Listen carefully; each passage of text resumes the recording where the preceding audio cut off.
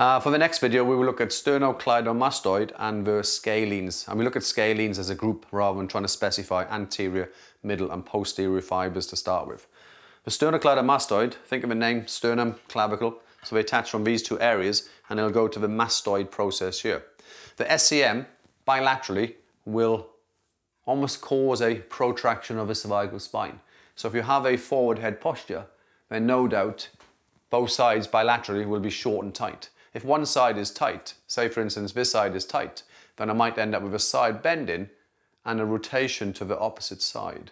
So if you notice this, they actually call it a torticollis. The scalenes come roughly from C2 to C7 and then they will attach to the first and second rib. And then these muscles, they are involved in movements of the C-spine, as in they can side bend and rotate, but they also allow the first and second rib to elevate on the inspiration. What we've got with the scalenes is where they actually attach between the anterior and middle fibers, it forms a triangle. And the triangle is almost called the interscalene triangle, and the thoracic outlet will come through that, which is the brachial plexus from C5 to T1 and the subclavian artery. Now what we're going to do, we're going to assess in a very simplistic manner. If I use the model, Denise. What we're going to do initially is ask the patient to sit tall, good, and then to rotate the neck as far as she can to one side.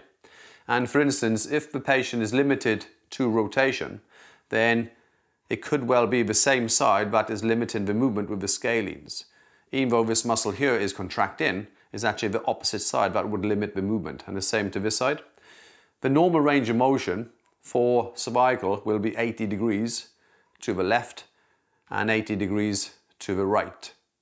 And she is a bit limited, and yes, it could be many other structures that are responsible for the limitation of motion. But if we focus on the SCM and scalenes, then we might find we can improve the movement. So let's go this way to start with, and then if I tend to bring my knee onto the couch, so I put my posture into a better position, and I place my elbow across her shoulder and I lightly cradle her head here. And what I'm going to ask my patient to do is slowly rotate to this side. So she's rotating into my forearm, again for 10 seconds, approximately 20% effort. After 10 seconds, I would say to my patient, take a breath in.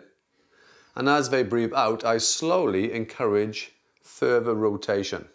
This actually lengthens the SCM on this side, even though the SCM on this side is contracting. So we'll take a breath in, please. And as I breathe out, rotate this way, into my forearm. She's pushing for 10 seconds, approximately 20% effort. She will normally take a breath in during those 10 seconds and relax. Take a breath in, please. And then on the out breath, I then slowly encourage further rotation. Try not to place your hands onto the side of the face and use the forearm just to control that movement.